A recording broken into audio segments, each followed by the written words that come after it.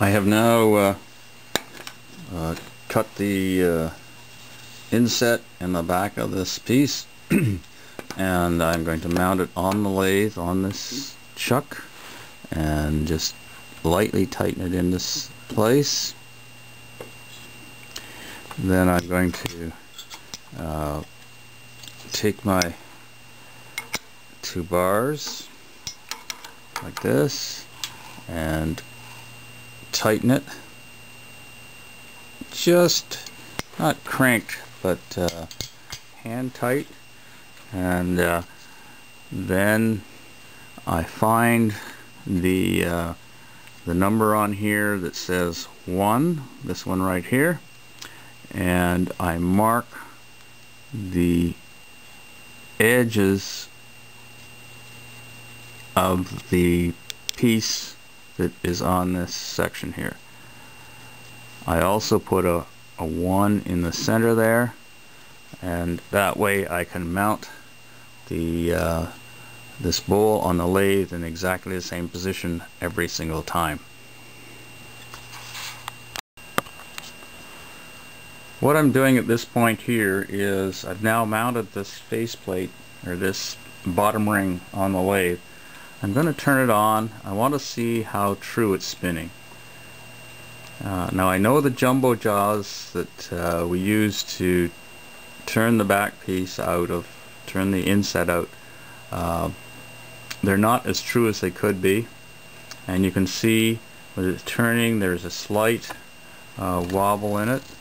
Just going to pull the camera over here a little bit further like this, and now I'm going to speed it up. You'll see that much more pronounced.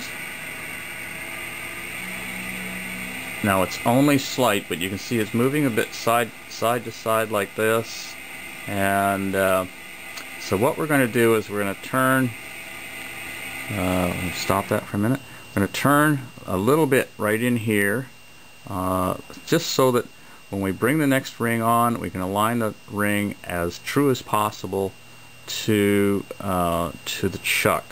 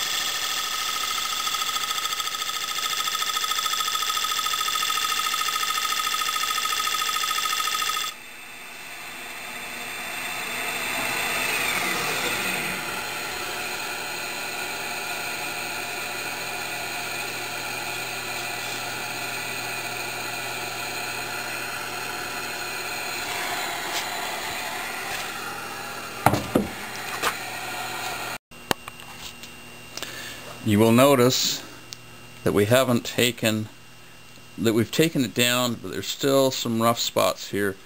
That's intentional. It's not my intention to take it to start turning the actual piece, but to get a fairly accurate approximation of where this edge should be.